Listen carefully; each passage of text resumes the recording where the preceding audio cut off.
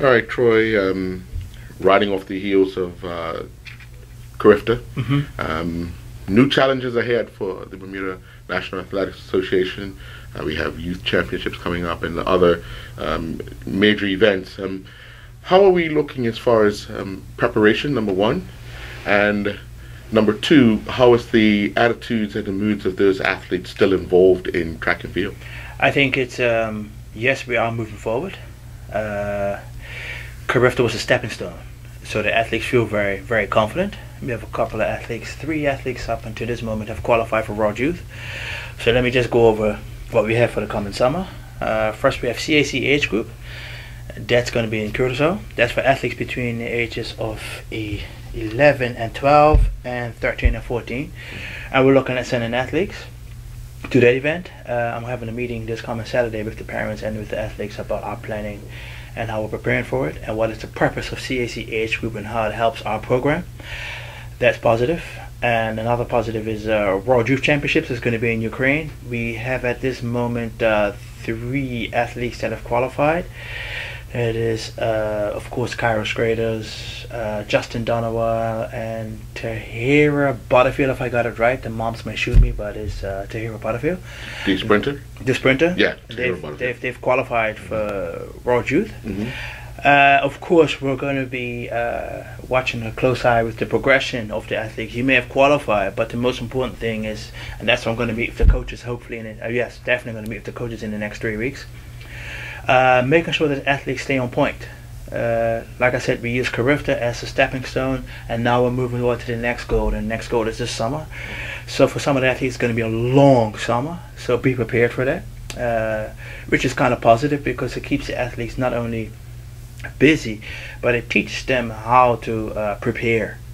Our purpose as a national program is to prepare the athletes not only for college but also for the international scene. So a lot of athletes are going to be more busy than they've ever been. So we're going to have to take this time together with the coaching staff to prepare the athletes and teach them how to keep yourself occupied in a long, drawn-out, busy summer. And of course, in August we have Junior Pan Ams. So it's like I said, it's going to be a long, drawn-out summer, but it's fun. Now, last year we had the national championships, and we brought in, or we saw the introduction of a lot of our overseas athletes that we don't normally get to see compete on local soil. Can we see similar to that again exactly this year? The same thing. We're looking at bringing in athletes to basically beef up the competitiveness in different events where we feel our athletes needed. Looking at maybe bringing in somebody for the 1 and 2, bringing in somebody for the 800, and 1500s, and a little bit longer distances. And I want to take this opportunity right now to call out to all of the middle long distance athletes that we have. I mean, I see tons of people preparing for 24th of May. It doesn't stop for you after 24th of May. You're more than welcome to come and run the 1500 and the 3000 and the 5000 international championships this summer. So anybody who's out there who feels like, hey, I can do this, register for the national championships and come out and give a Juma Mache, a Daniel Oatley, and a Nathaniel Hartwick. Give these guys a challenge. These guys are coming back from Carifta and fresh. I know I see people out there every day running around, running on the streets and coming to the track bugging me to jump on the track. Can I train? So I would like for you to come out. I'm challenging you to come out and take part in the national championships, because you don't come on the track just to say, okay, I got speed work. Test yourself on the track. So that's my challenge to the general public who feels like they don't get the opportunity they feel they need it, and I would feel these guys would like to be challenged. So now we often hear of scholarships for various other sports, and we see track and field every once in a while getting some. What are the positives in performing well on a regular basis in track and field? It is athletic scholarship. For some folks, education is not for everyone. Every once in a while you do have these I call them freaks of nature, such as Usain Bolt, who are so good that they're able to get a professional contract. And basically, I'm glad you asked the question, because it's been hitting in my head the last few weeks, is that our program is simple. We have 8 years to develop an athlete. So that's from 8 to 18th. That's almost 10 years to develop an athlete. And that develops an athlete from primary school, high school. It's our job as a national program is to prepare that athlete, not only physically and mentally, but to equip them with the correct tools to go out there to represent not only Bermuda, but also themselves. So let's say if a kid who happens to be a freak of nature and he or she just might be the next great thing, then we have to make sure that that individual is equipped. And let's say, hypothetically, a shoe company comes along and offers them a professional contract, then we're going to have to situate that athlete in a professional environment. That's some of the opportunities that are available. The situation we're in right now, we have almost a huge percentage of our athletes going off to college, so we're going to have to equip them. So we're going to start now with the kids who are 15 and 16, start now testing them with the SAT scores, making sure that their grades are up to par. I myself, I take it personally, I go around to schools and I ask the teachers how the kids doing. Parents call me and this is Troy, my son or my daughter's not doing well, could you step in and play an important role? And it's not just like going in as a national coach or a performance director. I go in there because I know that it takes more than the physical ability. The physical ability is quite easy, but it's the mental discipline that is needed. And if you accomplish something in a subject that you're not good in, it's a sure wins for you when you step on the track because you know you can do it. So that's our role as a national program, is we have to equip the athlete with all the equipped tools that they need to go out there and defend themselves in the world. That's basically it. Now, Donna kept saying that it was your brainchild or it's your comment that got the Women in Sports Expo here. And the other night we listened to Lisa Leslie and many of the other speakers on Saturday speak about keeping young women involved in sports. Mm-hmm. Let me get your take on how possibly this could be a case to keep them involved, because we see the numbers drop off.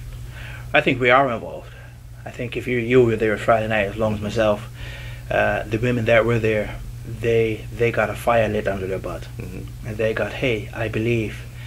When Brandon posed the question of the Article 9, it caused women in powerful positions to look at themselves differently. Mm-hmm. Because let's be honest, a woman is a minority and a black man is a minority. Mm-hmm. So we have one thing in common. That's why we fall in love with each other. Right. All right. So let's take that love. No, but let's take that and make something positive from it. Right. And this is what I got from that on our Friday night. Is the minority is not a negative thing. It's a positive thing because you know where you are, so you know where you can go. The sky's the limit. Mm-hmm. So I'm glad that Lisa Leslie touched on the topics that affect us most. And I think one thing we don't realize, we do have powerful women here. We do have women who do great things. Mm-hmm. We just don't see it enough. Right. And we need to have that more often. And yeah, I was raised by a strong, beautiful black woman, right, and who had a strong black man at our side. So that's why I advocated. That's why I sat there with a huge grin on my face and clapping my hands at every comment that she brought up. It pretty much touched home with us. So I see it. I see the positive effect of it coming out of this, and it's sort of a virus that's been spread around now. And yeah, it's good that Donna is, as the president of the National Athletic Association, she is in the spotlight, and she was able to use this Women in Conference not only for Bermuda but also for the NETCAC region. Mm-hmm. So we had other presidents and high officials, females from all over the Caribbean, who finally got a chance to come together to network to figure out what needs to be done next. And yeah, I've been bombarded with emails from Donna now about this is what I need, I want you to do it. I says, okay, I'm doing it. So it's no problem. I can only see it getting better, and it's an encouragement to us as a country, because we've never witnessed something like this. Right. And I know people are hungry for more. So we're looking at preparing for the next 2 years and also for next year's Women in Sports Conference. Right. Well, one thing's for sure, I recorded all of Lisa's speech, and matter of fact, everyone's speech, and I've taken time. I've done 2 parts of Lisa's speech, so mm-hmm. the general public, and the response that I've seen people watching the videos of what Lisa was saying, mm-hmm. In part 1 and part 2, yeah, should be warming to anybody that was there, and those that missed it. They could always go back and click on the replay. Yeah. So we look forward to a bumper summer. A very good summer. Moving forward with especially women in sports. Yes. I do have to. I was kind of disappointed the fact that media didn't show up to get a chance to hear that message. But we do have other means. I mean, you're here today talking to me, and this is going to be aired. Right. And I just challenge people to go on the website. Mm-hmm. And at the end of your website, there's always a comment. Right. Please leave comments. Right. And even if it's criticism means that you're criticizing me, that means you like me. Thank you. I love criticism. That means I'm doing something. So please,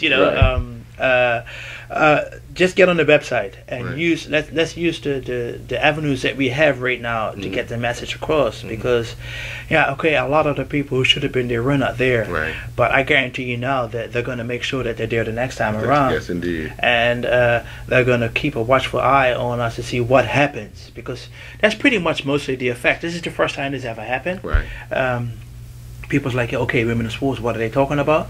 But we know Bermuda, and that's the luxury part of being in an island so small, that word of mouth is the best advertisement you can have. Yes, yeah. And so together with word of mouth and with the Facebook community and the internet community, it's going to help itself. Mm-hmm. So, yeah, like I said, I know people is going to go back and watch this, because I beg them, particularly the young mothers out there, mm-hmm. and young women out there, female school teachers, anybody, even males who work with young females. I encourage you to have your class or get together and watch this. I know girls have book club parties, right. and then have a look at a women in sports Lisa Leslie party, right. and get together and discuss that. And please, send the comments to you, right. because the more comments you have, the more people we have discussing things, right. And who knows, something may come out of that. Indeed. But like I said, we have to keep as much as people challenge yourself or challenge me, mm-hmm. we have to keep challenging them. Yeah. Right. So it's a two-way street. Knowledge is power, and information is just the key. Yes. I know. One of the most touching parts for me was listening to Brendan talk about the effect that the bombing during the Boston Marathon had on people in her school who had just moved away from that area where they saw the guy and decided to move, and within 25 seconds it was on. And they're emotionally affected. So she's now had to switch her focus from being this teacher and to kind of getting into counselorship, and they have counselors at the school and so forth. So sharing those information things is just part of being together. I think our role, if you comment about Brendan, your role is bigger than what is the job description may say. Mm-hmm. And if you look at Brendan, she's an athletic director, so she's in charge of the athletic program. But also, that's one of the fun things about our Western society, particularly this side. You don't have that too much in Europe. That your responsibility as a role model is bigger than it actually is. Right. So the kind of role that she has of being a public figure, you don't like it sometimes, but when people really need you, that's when you realize, wow, that's the reason why I'm in this position, because I'm strong enough to handle this and to extend my left hand and my right hand over here to help these other people up to rise and put them in a safe environment or a place or community, so that they're able to help themselves. And that's what I get. I try to stay in contact with Brendan as much as possible, because she understands the position that I'm in, so she can help me get over difficult situations and dealing with situations and being a public figure in this situation, which is a tough call, but you asked for it, so you might as well accept the responsibility that comes with your job. Right. Yeah. Well, we look forward to getting back with you as we get closer to these other championships that will be going on, and when teams announce and so forth. Okay. So we look forward to talking to you. Thank you. We're keeping you in the loop. Appreciate that. Thank you for stopping by.